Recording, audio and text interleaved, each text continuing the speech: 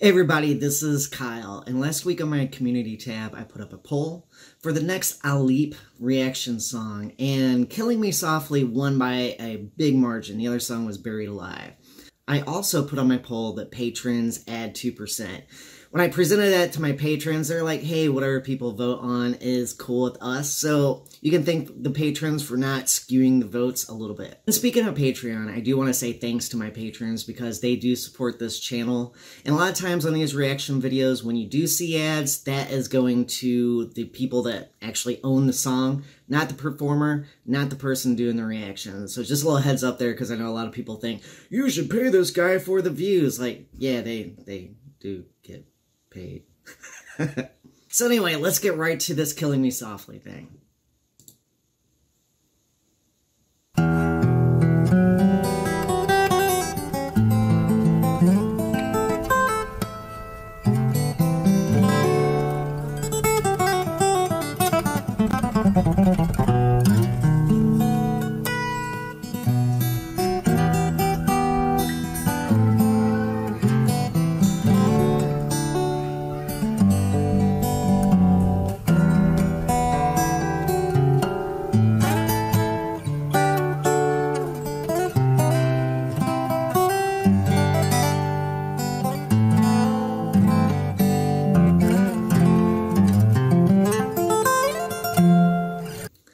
I like all the extra little pieces Alip was putting in there.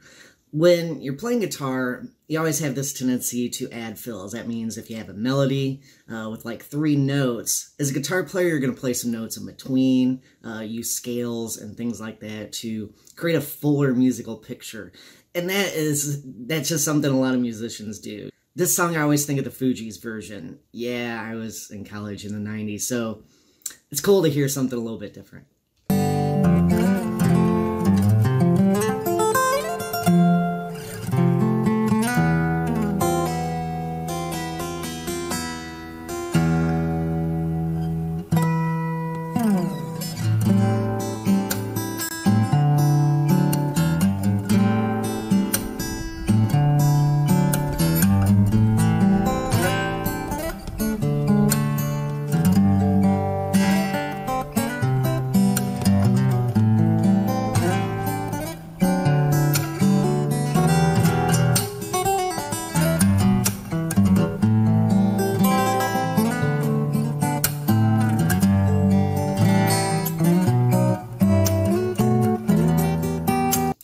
I'm trying so hard not to sing along. What I really like about what he's playing here is he's separating out the bass line and the chords and the melody. Instead of having like all 3 parts going at the same time, you get a little flavor of the bass line, then it goes back to the chords and the melody. And that gets into the arrangement sensibility as a musician, you know, how you put things in order, you know, and things like that. And that's always really tasty how he's doing this.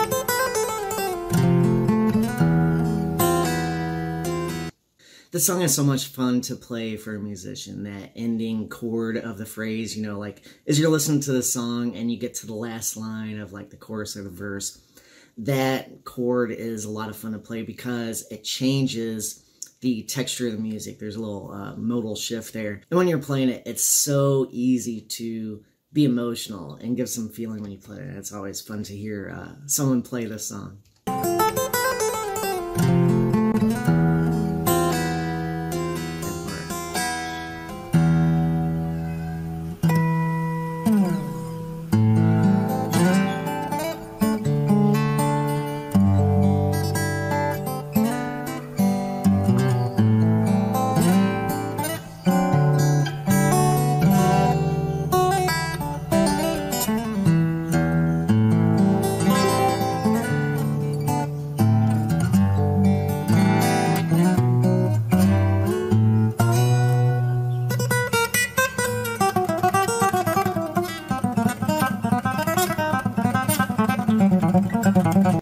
a look at Alip's fingers here. From a classical background, when you're doing picking and your fingers are walking on the strings, but they pop off a string. Let's see if I can show this. They pop off a string and come to rest on the next one. That's called a rest stroke. I'm always impressed with Alip by his variety of techniques.